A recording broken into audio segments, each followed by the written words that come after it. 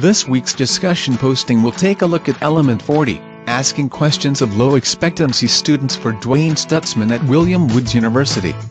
Communicating high expectations to all students in the classroom is imperative.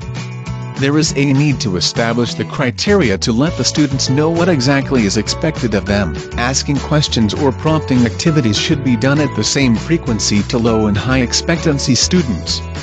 There should not be any apparent segregations between the two. One way that an instructor can measure the level of expectations students have is through response opportunities. Polling technology can be used, or clicker or mobile devices encourage participation. This system almost always fosters discussion about the topic being presented in the classroom. Here the instructor now can gauge the level of interest students have while simultaneously getting to know his or her students better. Now you can also use technology to create assignments tailored to a student's interests. A lot can be told about interest levels by randomly calling on students through random name generators to elaborate on answers they might provide to a designated prompt.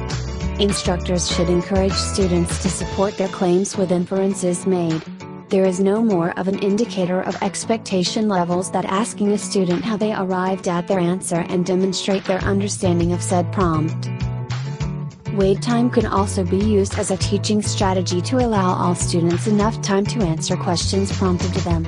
Some technological software such as Poll Everywhere or other polling software can again be utilized here to track time on how long it takes students to answer questions.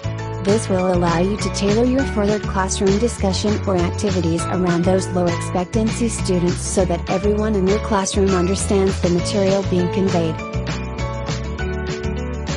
It can be difficult for many instructors to find a balance between getting all of their students to understand course content.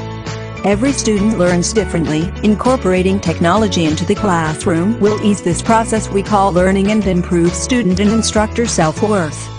How will you convey your expectations?